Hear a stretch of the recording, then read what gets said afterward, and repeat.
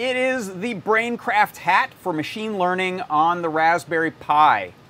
Raspberry Pi 4 with the BrainCraft hat right on top of it. I'm running the Tensor Flow Lite object recognition, and it is searching for objects. I actually have the headphone output going into a little amplifier and speakers. Let's start off with a really popular one.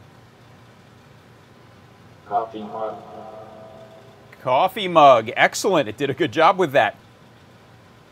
Screwdriver. It nailed it. Screwdriver. Okay. Just for the heck of it, what happens with Lars? What does it think of Lars? Teddy. Oh, it thinks Lars is a teddy. That's very cute. He's not, and he's not safe, so don't use that as an example of things you should do, kids. It is the BrainCraft hat.